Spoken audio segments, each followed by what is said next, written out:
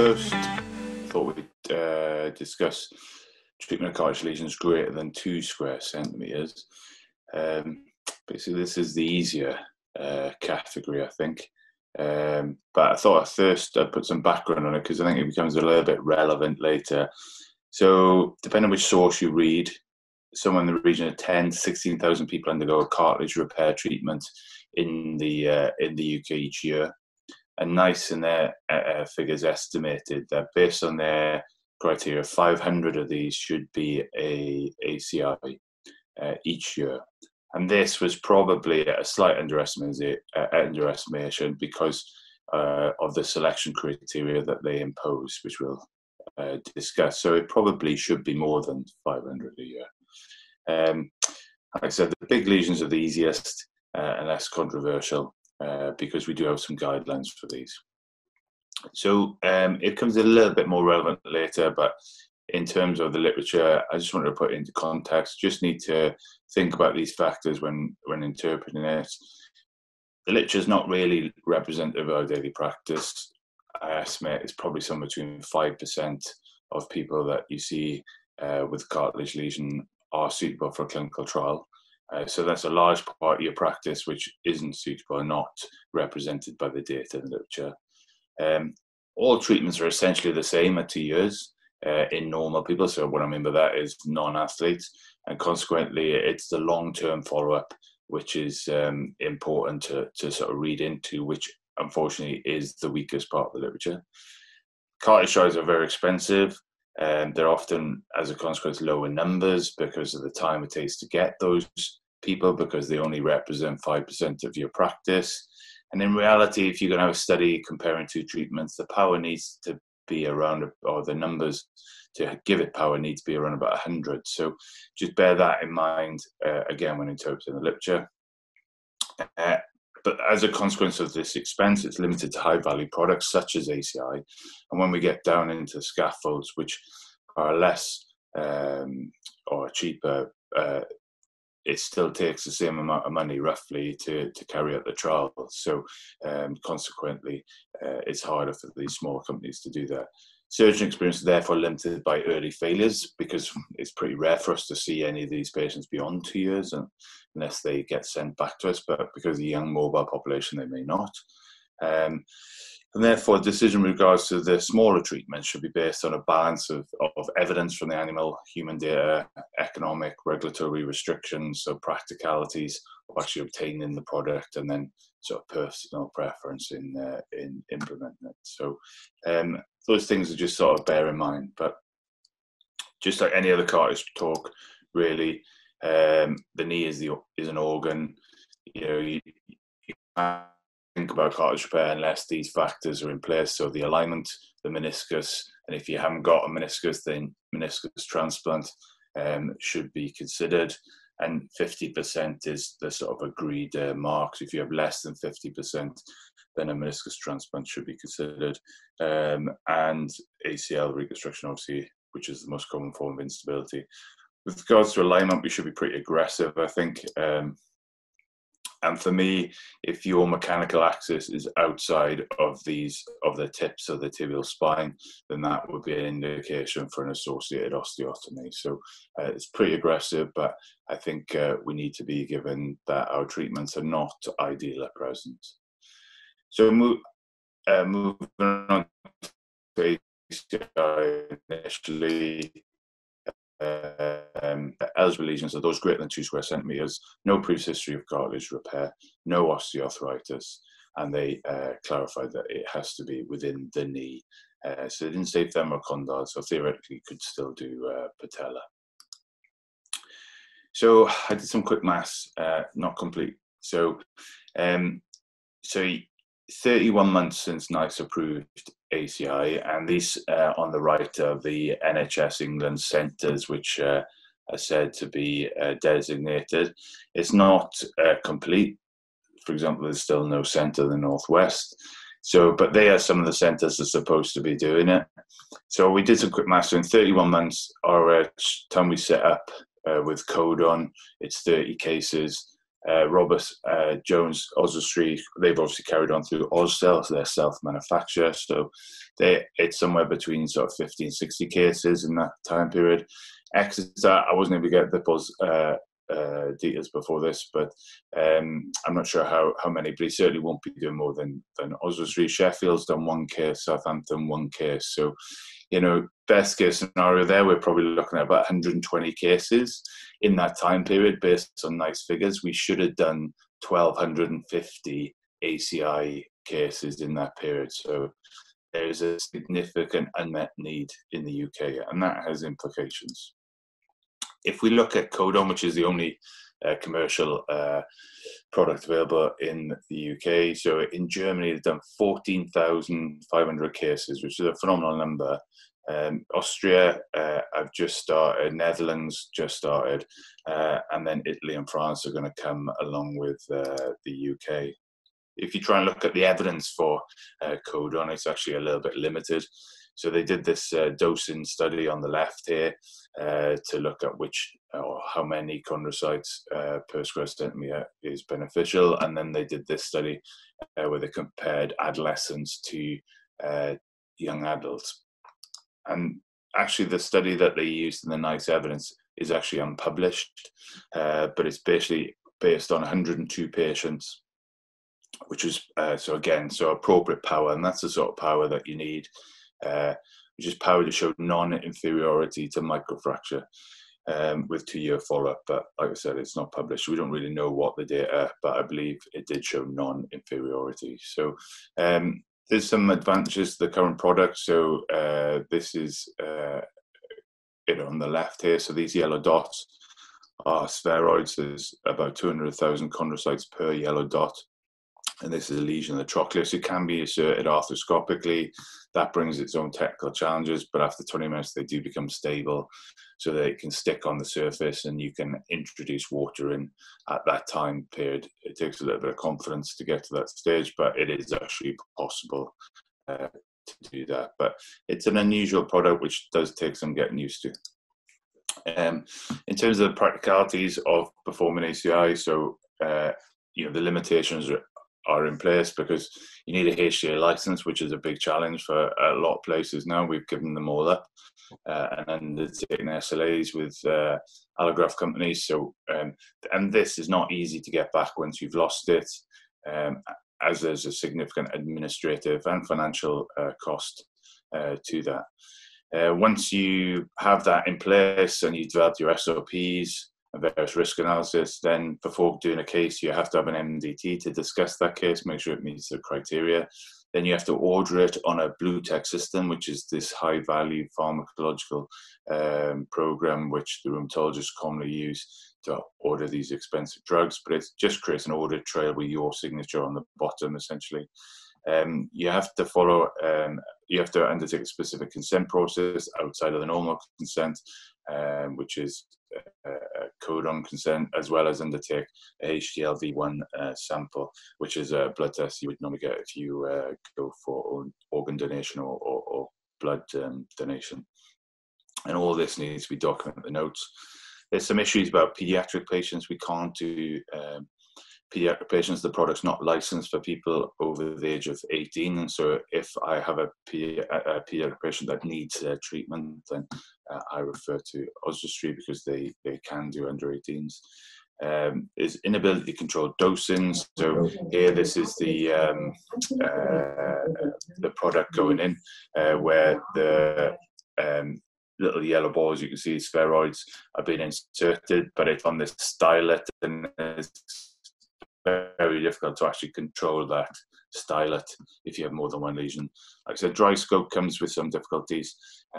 And yeah, to start with, it's very different to what we used to. We don't have a patch, can't structurally sew it in, and consequently, in uncontained lesions, it's going to take a bit of getting used to. So in terms of osteochondral allograft, this is the other potential treatment for lesions greater than 2 square centimeters. So the strengths of this are bone fixation, hyaline cartilage immediately, and we're not size limiting. So unlike autologous version, we can go as big as we want, really. So fresh allograft, so then there are strict protocols of screening and testing to reduce the risk of disease transmission. Following harvest and 24 hours of treatment in antibiotic solution, the grafts are then refrigerated at 4 degrees in either ringers or in a culture medium to maintain the viability. And so it's a minimum 14 days before they're released, and it takes this long to get the bacterial swab results back, as well as the various blood tests back from the donor. And then you need to size match it to the donor. So it's not a case of just simply taking any graft, it must be matched. So it's particularly the bigger you go, the more important it is to size match the condyle so that you can get the same radius of curvature, whether you're doing a shell allograft or a mega oats. And there's been even more restrictions now placed on the HTA in terms of how these grafts are processed, so that this has an impact even further now on availability in the UK.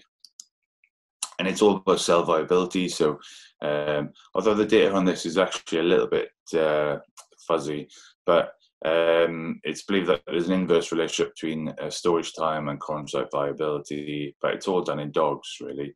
And so in the dog model, it was shown that results were better if the viability was above 70%.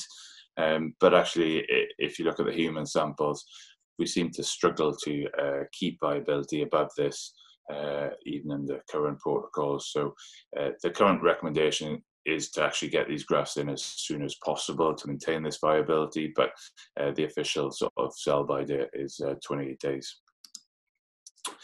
In terms of indications, so technically in the States, it is an osteochondral lesion or chondral lesion greater than 2 square centimeters, but it's much more widely available in the States. And I think really for us, it should be refined a little bit more and to keep it to the people that really need it. So large traumatic lesions, large osteochondritis dissecans, AVN, and revision procedures, because there's not a lot of options in this group, as opposed to ACI is open to people in the greater than 2 centimeters group. So if you can have ACI, you should have ACI, and if you need osteochondral allograft, then we should be able to do that.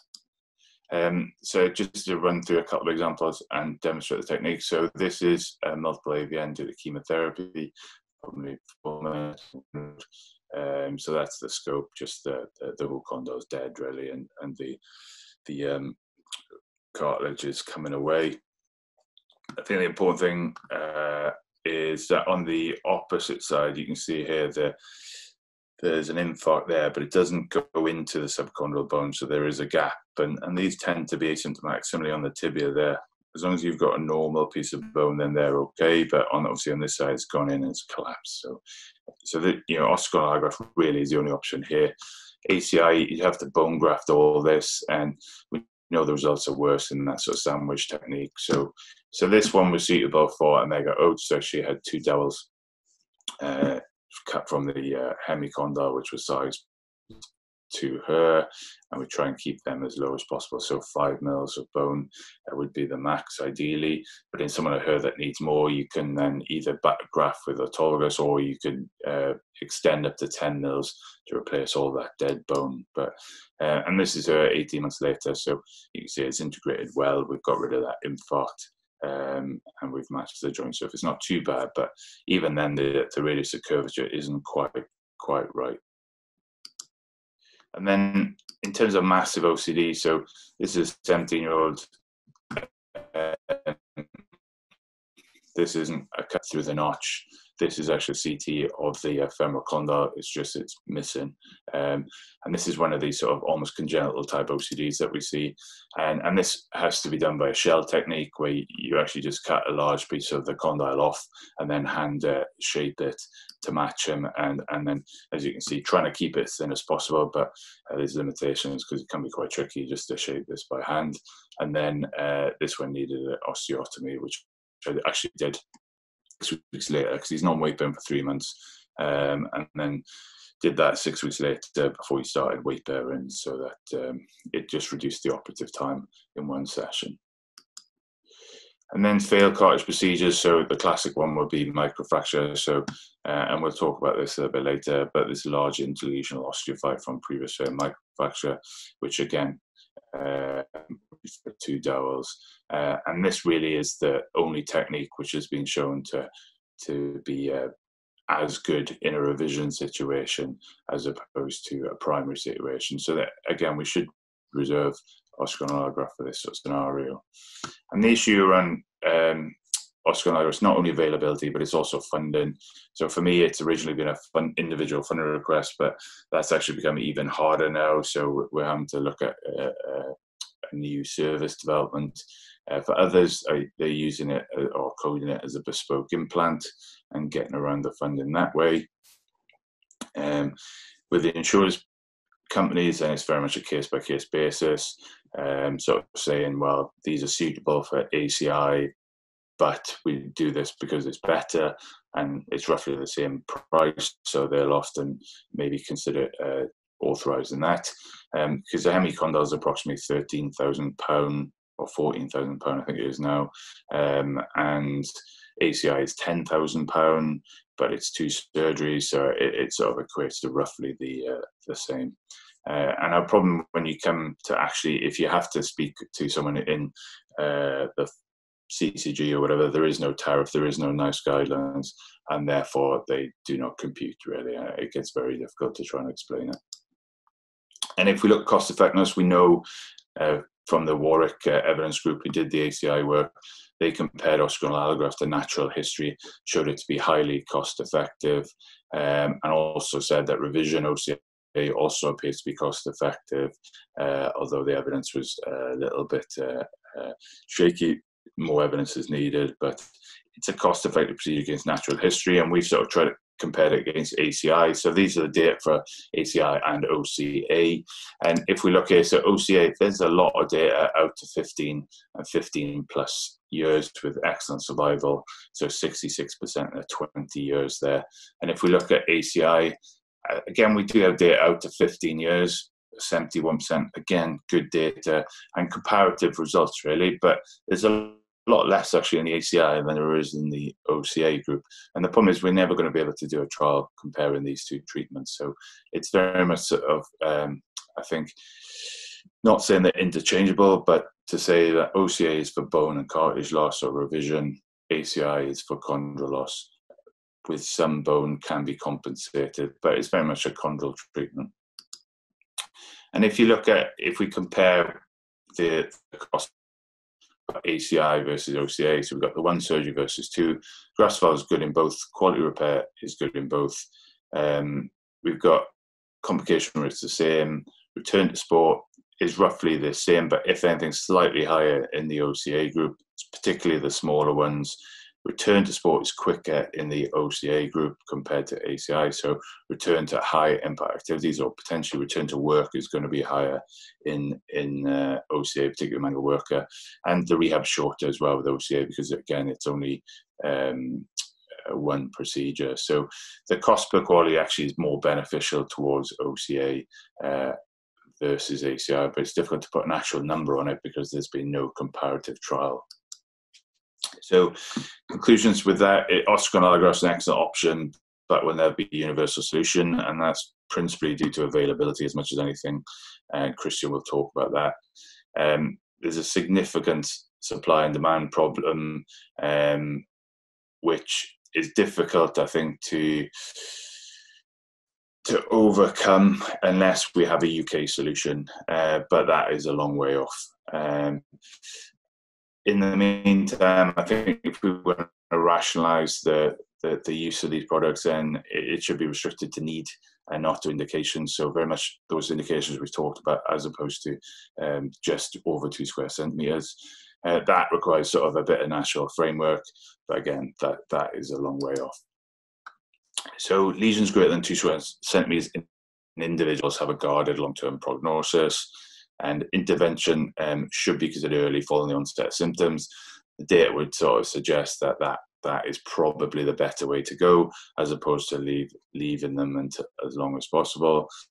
I think it's important to select the right therapy for the right lesion, and that needs to be done the first time. And so we really need to increase our ACI numbers. We're way below what it should be. And if we don't increase our ACI numbers, then again, I think Codon will follow Tygenix, Macy, pull out the UK, and then we won't have an ACI option. And as a consequence, because of the restrictions, then I think we are at the stage where lesions should be treated with over 2 centimeters with advanced therapies in specialist centres, because that's where the ACI is being carried out. And I think we should be at least saying to patients, or offering patients, the option of having ACI or having their advanced therapy with a 2 centimeter lesion. And it's patient's choice. If they choose not to, then that's fine. But I think we need to be giving them the option to be shown that we're compliant with NICE guidelines, and also giving them the best option for these lesions. Thank you.